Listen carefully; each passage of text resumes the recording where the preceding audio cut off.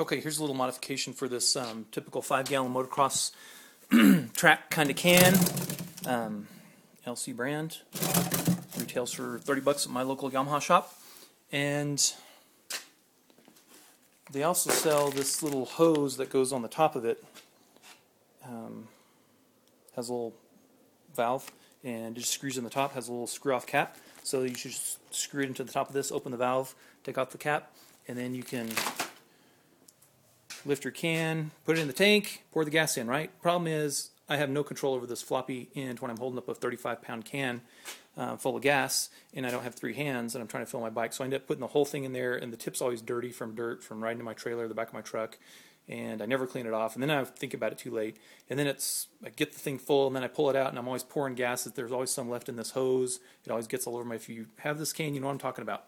So the fix that seems to work well for us, this is actually my brother-in-law Steve's idea, is to just take some parts from the local hardware store. It's about $7 total in parts. You can buy the valve, or you can use the valve off the other hose that originally came with it if you already have one of those. And then just a few PVC parts here, 3/4 inch valve, and then a little male thread 90-degree angle there, a little screw off cap there. And so that keeps it clean. Good control, 2 hands. It's strong.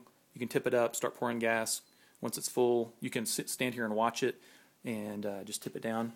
And don't get gas all over everything. Love it. It's a good fix. Try it out.